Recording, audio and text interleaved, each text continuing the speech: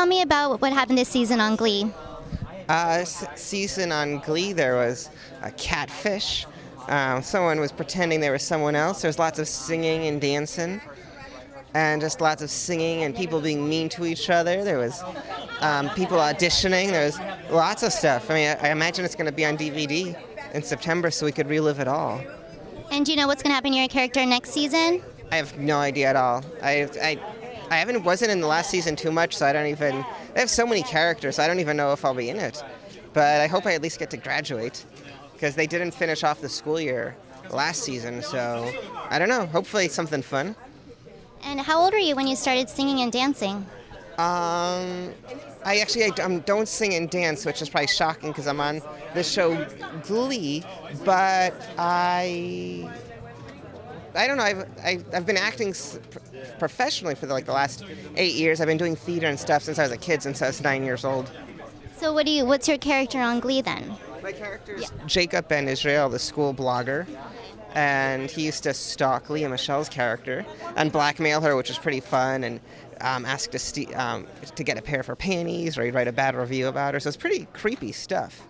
So it was kind of fun when I read the script. I was like, what? That's what I have to do? But it was funny. It was awesome. Have you ever done that in real life with the girl that you liked? Blackmailed her? I've never. Stalked.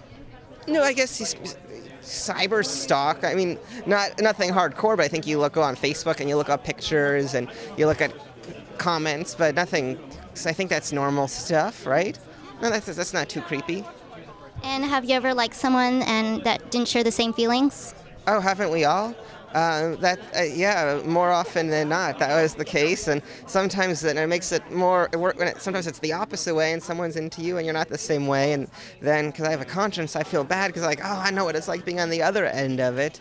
But yeah, I think that happens to everyone. But right now, I have a girlfriend, and we both like each other, so we both have mutual feelings. It's both like love, so it's pretty cool. Well, what's the most romantic thing you've ever done for her? Oh, how long do we have? A few minutes. An hour interview? Just tell me one time. I got as many birthday cards as her age was. So if she was turning 23, I got 23 birthday cards. So I thought that was cool. I thought that was a pretty romantic idea. Though I read that in a book of romantic ideas, so it's not an original. So you think you can find true love in Hollywood?